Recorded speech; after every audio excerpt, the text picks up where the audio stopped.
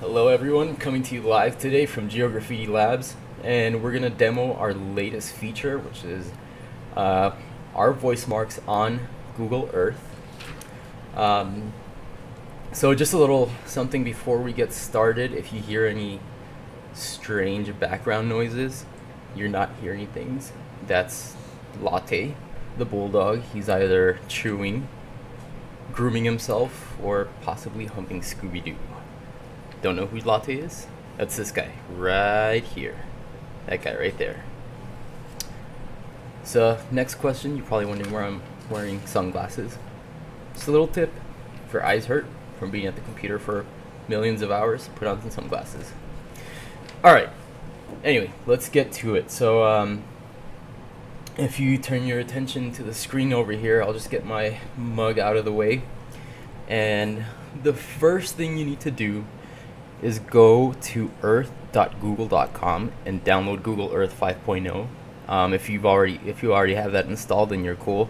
You're set to go. But make sure you have Earth 5.0. Any previous versions will likely not show everything that GeoGraffiti uses. So once you have that, if you want to search for GeoGraffiti, you can go to the Earth gallery, so earth.google.com/gallery, and you can type in GeoGraffiti here and search for it. So the other option is to go to geograffiti.com/kml/geograffiti.kml and get that link directly into your Google Earth. So go ahead and do that, and you should see a file on your desktop. Or Google Earth might have opened it up automatically. If it's on your desktop, go ahead and open it. And here's what you should see. It'll zoom right into our default location. And on the sidebar, you'll have the main GeoGraffiti section, which just gives information about GeoGraffiti. And then a folder called GeoGraffiti Information. Right now there's a user guide, which is actually going to be this video, so I'm not going to open that up because nothing's there yet. And then you'll have the latest and greatest about GeoGraffiti, so we'll keep this section updated. For example, here's a how-to video on our recent blog post about Twitter integration. If you get a pop-up like this, it's perfectly fine. These are just images coming from YouTube. I'm not sure why this is coming up all of a sudden, but it just started happening for me. So just go ahead and OK it, and you'll see, our video demo for Twitter integration or whatever the latest feature is. So the other section that you'll see here, and this is the important one, is this voice mark section. And this will have all the voice marks that are currently available in the area that you're viewing on Google Earth. So you might be wondering why you can't see anything, or why there are maybe 5 or 6 voice marks over here, but only one showing up on the right. So here's an important thing. You need to look up here on the time slider, and you'll notice that you have these two little sliders here that kind of give the date range of voice marks that are available. So you want to move this all the way to the right so that everything appears. So just think about it, it's kind of like a historical slider. Move it down, voice marks that were created later on start popping up. And I'll tell you about that in a little bit. For now, just know that might be the reason why you don't see anything. Alright, so if you go ahead and open up one of the voice marks, you'll see what's available on Google Earth. And so it's very, very minimal, the functionality.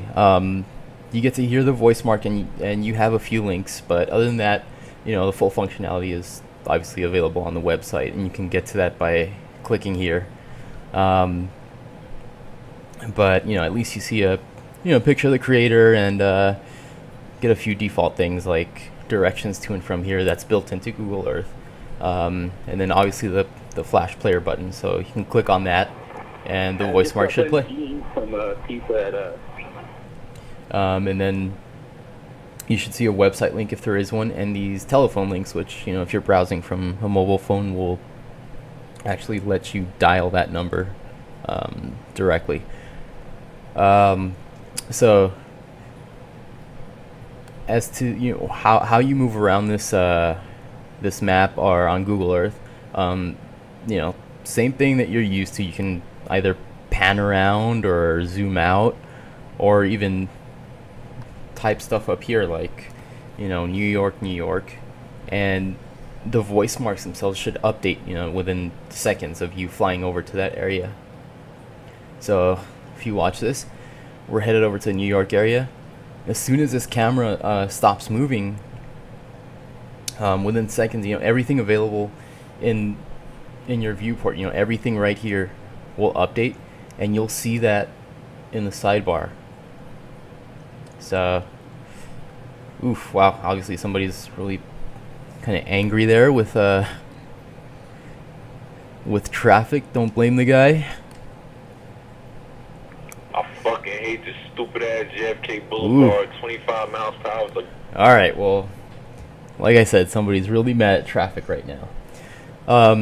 Now let's say you want to get directions to, I don't know, this one for some reason. Let's get directions to New York City. You can click on this, like directions to here or from here. So I'll click on to here. And, okay, this is fine. I'm in Los Angeles. And hit enter, and you'll get directions to that Voice Marks location. So, you know, this is standard stuff that you're used to on Google Earth. Alright, so that about does it for our demo of our latest feature.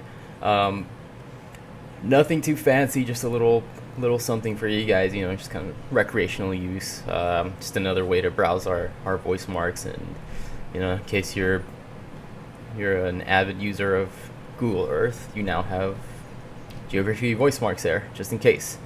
As always, if you have any information, any suggestions, any trouble, go ahead and email us at info@geograffiti.com, and you can also follow us on Twitter, so twitter.com/geograffiti, and we'll be happy to answer your questions.